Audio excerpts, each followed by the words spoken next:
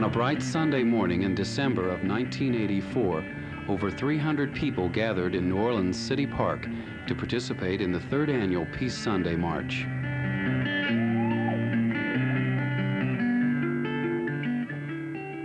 Good morning. What is your name? Jerry Walsh. Okay. Is this you're a participant in this march? Yes. Okay. Is this the first time you participated in the Peace Sunday? Once before. So why? What prompted you to come out? Keep coming out year after year for this march? What are you? For peace, of course. Good morning. What's your name? My name's Darrell Wiley. Okay, I notice you're wearing a Peace Sunday T-shirt. Are you involved in organizing this event, or? No, I'm not involved in organizing the event. I'm just here celebrating like I did last year, trying to make sure people are aware of the multifarious issues of peace. Mm-hmm. So, and that's your purpose, is to try and spread public awareness of the... Yes, spread public awareness and just make a political statement. Uh-huh. So what do you feel, once you've made your statement and you've increased people's awareness, what would you like to see people do once they've got this heightened awareness? Well, what I'd like to see people do, there's a petition going around talking scrap one nuclear warhead and put that money into New Orleans human needs, and I think that's what we need to do. My name is Sister Marty Keevers. I think a march like this speaks to people insofar as they see that there are those who feel it's a value, and even though they cannot get out and march, that it somehow says to their conscience, think a little bit before you move. Right. Decide where you're going to put your money, where you're going to put your values. And even if they kind of mock the whole situation, it does say something to them. It brings to their awareness the fact that there is this need.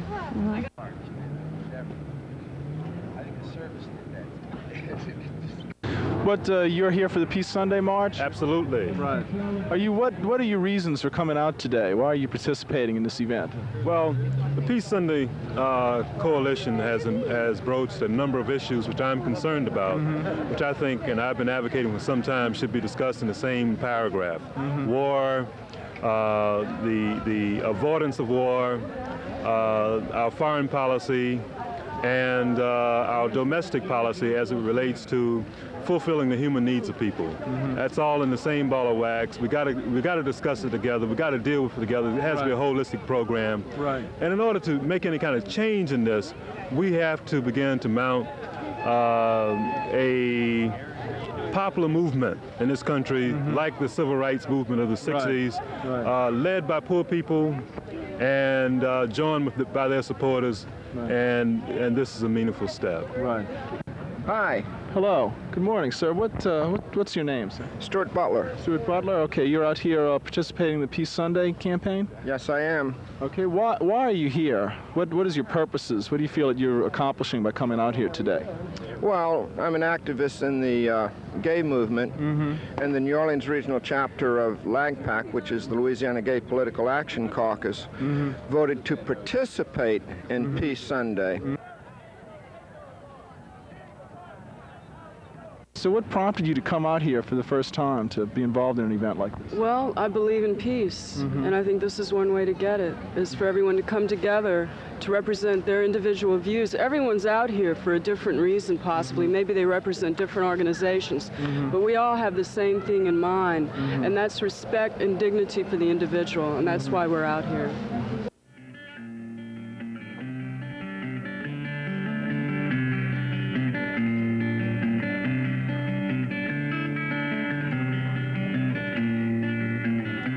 Participants moved down Orleans Avenue toward Armstrong Park, chanting slogans and singing songs as local residents watched on.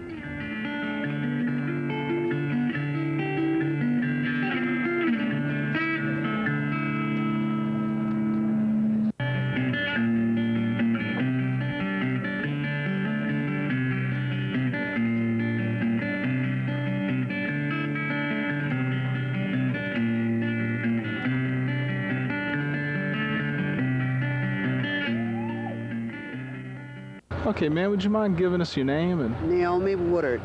Okay, Ms. Woodard, you were standing here, this march passed through your neighborhood, and was wondering about what your reaction is to it. Peace. I am for peace, definitely for peace. So you agree with the purposes of the march? The march, definitely. I do, very much so. And do you feel marches like this accomplish something towards?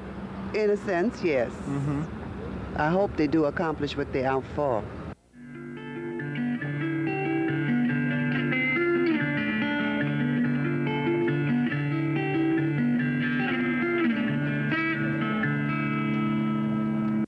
All right, so excuse me, would you mind giving us your name? John Woodard. Okay, so you saw this march pass through your neighborhood. What are your reactions to it? Well, I didn't have any real reaction. It was unusual, to be strange and so forth. But well, they didn't. It wasn't a radical protest. It just seemed like they were voicing their opinion on a subject, and I thought that was that's what America's all about. Yeah. How do you feel about the purposes of the march? Do you feel it's accomplishing something towards the cause of peace, or? Not really. I mean, it's not the place for it. I mean, they weren't recognized in this area at all, so didn't accomplish too much. Well, what do you think? What do you think, in your opinion? What do you think is the most effective thing that people can do if they want to promote the cause of peace? Well, the best thing to do is make the politicians aware of it. That's where the power is at in the government. Right. So you make them aware of it.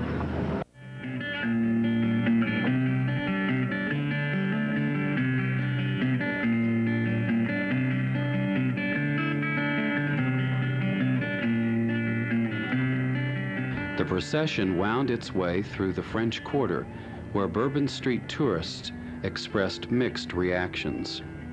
Okay, excuse me, sir, do you mind giving us your name? Okay, my name is Ian Marquand from Helena, Montana. Helena, Montana. All right, come far away. You saw this march passing by, and do you have any reactions to it, or? It seemed like there was a lot of different types of people in it. I'm not really sure what it was all about.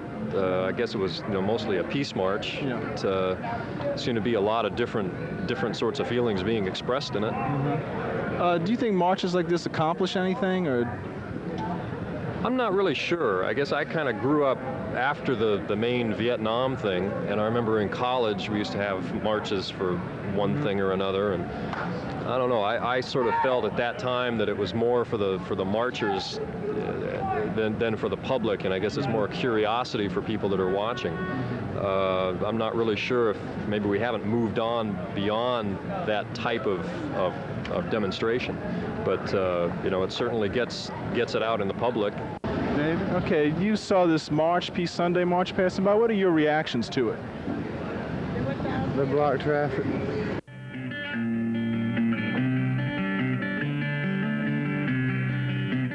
Rounding out the march, demonstrators entered Armstrong Park for a program staged in historic Congo Square.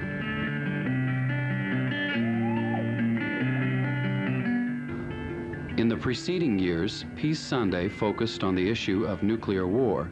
This year, march organizers broadened the scope of the march to include 4 themes: peace, justice, equality, and unity.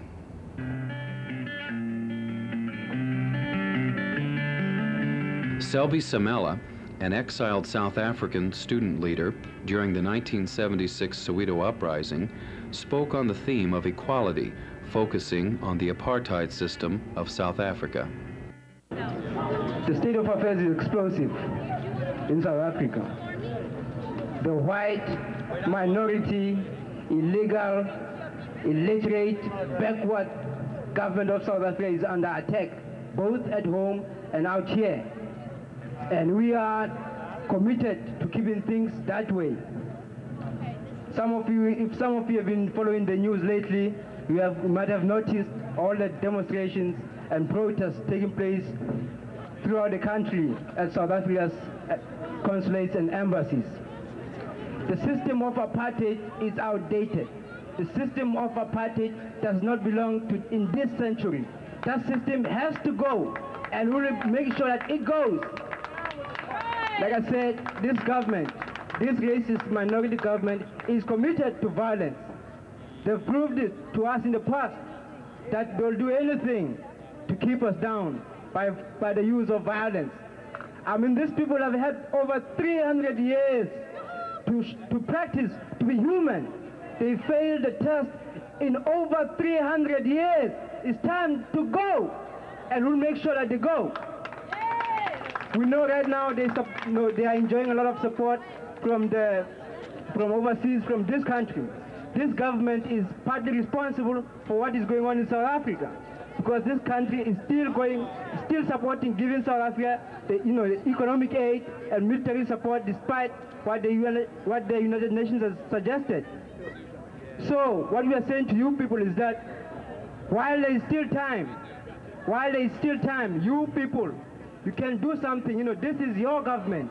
You can tell your government that it should get out of South Africa. Stop supporting that backward government, because if nothing is done, there will be a time in the near future whereby to have a white skin will be of great disadvantage to those people living there. We don't want to see this happen, but if nothing is done, it will happen. Reverend S.L. Harvey of the Southern Christian Leadership Conference. We would like to say to you that some time ago we sent letters all over to the governor, the mayor, and Mr. Spoonie and everybody concerning South Africa coming into New Orleans. And we said to them if they come, we would picket them, so we was able to keep them out. A group of North Americans who had recently returned from a tour of Nicaragua joined the stage with an El Salvadoran refugee who chose to remain anonymous because of fear of reprisals in his homeland. He spoke of the political situation in El Salvador. In the name of my compatriots in exile, we think that it is very important to say to the North American people, nuestra trágica y desesperante situación de nuestros compatriotas en El Salvador, así como nuestra situación en el extranjero. The tragic and desperate situation of our compatriots in El Salvador, the same as the situation of us in exile. La situación está de la siguiente manera. The situation is as follows. En este año, la Fuerza Aérea Salvadoreña ha realizado más de 400 bombardeos indiscriminados en contra de la población civil. In this year, the armed forces of El Salvador have carried out more than 400 bombings on the civilian Salvadoran population indiscriminately. Son más de 60,000 víctimas en los últimos años de guerra, 5 años de guerra civil. There have been more than 60,000 victims in the last 5 years of civil war. The threat of growing U.S. intervention in Central America was expressed by Sister Betty Campbell. We denounce, first of all, the war that our government is sponsoring in El Salvador by sending down military aid to that government. Speaking on the issue of unity, veteran tenants' rights organizer Jim Hayes issued a challenge to the crowd. The only way that you're going to be able to attack racism in this country and in this city, that those of you who could call yourselves white organizers, that you got to go in those white communities and organize those white folks because they're lost and they don't know it. And if you can't go in and organize white people and raise their consciousness about racism in America, then something is wrong. That's right. You ought to be on Napoleon. You ought to be over on Fontainebleau, St. Charles, telling them white folks, y'all are racist. And you know what they'll tell you? They don't even know what it is. How many of you know what racism really is? The theme of peace was introduced by 95-year-old Elizabeth Rogers. 5 reasons for peace why we should love the Soviet Union and stop listening to our military industrial dictatorship, which gives us a new lie or a new slander every year since 1917, each time worse and meaner and horrider. We don't have to listen to them. We can read, and we damn well better begin. Continuing the theme of peace, Reverend James Stovall of the Louisiana Interchurch Council. I don't particularly like like to get out on Sunday afternoons.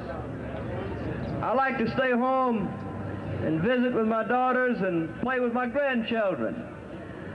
But I'm here today, and I'm glad to be here, because I want to show my interest in what you're doing and the commitment of the churches to working for peace.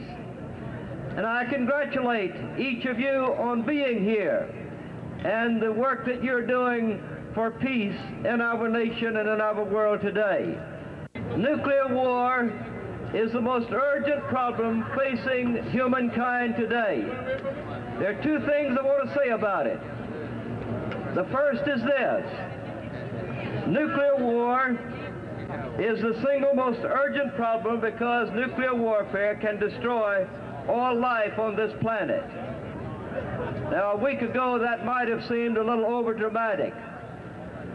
But a week ago today in India, 2 workers left a valve open and some poisonous gas escaped, and 2,000 people were killed, and thousands upon tens of thousands more are debilitated and disabled and sick and homeless.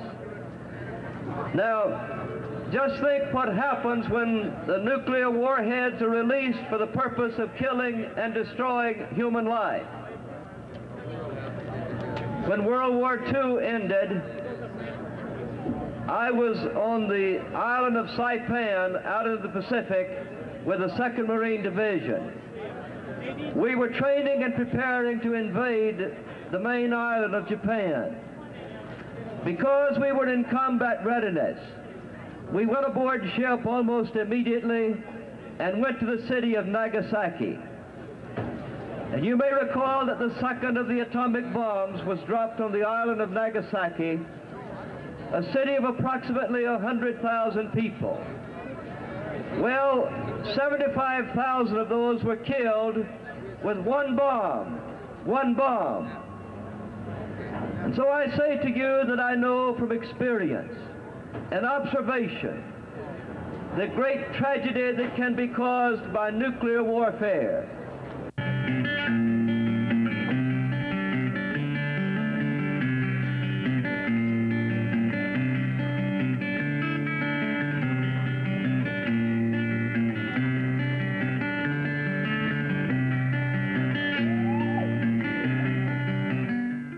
As the program concluded, participants in Peace Sunday vowed to return again in the near future to take their issues to the hearts of the people through the streets of New Orleans.